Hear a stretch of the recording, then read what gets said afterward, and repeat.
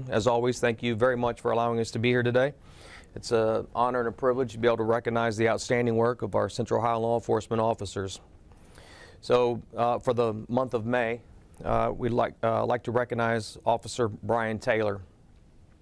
On November 15th of 2016, Officers Oxley and Brian Taylor were dispatched to a disturbance at the In-Town Suites on Bethel Road, which involved a female screaming.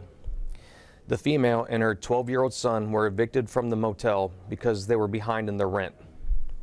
The officers were able to calm the female down and then escort her back inside to get her personal belongings. The officers assisted the mother and child with packing everything they had inside of the mother's vehicle. Unfortunately, the car started and then died in the middle of the roadway, so the officers pushed the vehicle across the street into the Walmart parking lot. The officers determined that they had no other place to go due to the hour of the night and no family nearby. The mother was determined that she and her son would just sleep in the car until the morning because her son catches the bus in front of the In-Town Suites, so they thought they would tough it out for the evening.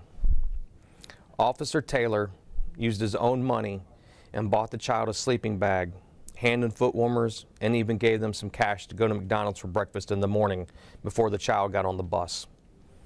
Officer Taylor checked on them later in the night to make sure they were sleeping all right inside the car. Per his sergeant, Sergeant Spradlin, I know many of us have used our own money to help citizens out that were down on their luck. We do it because we see a need, and most of us have children of our own.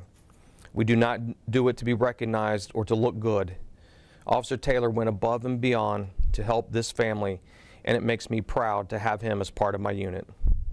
Due to his humanity and generosity, we are pleased to name Officer Brian Taylor our May Officer of the Month.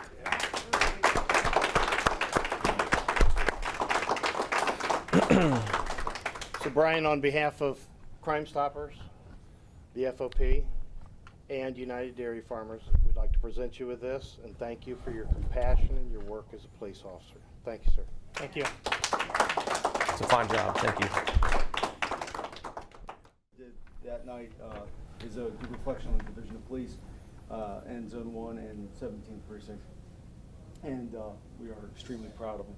And we want to reward this type of police work.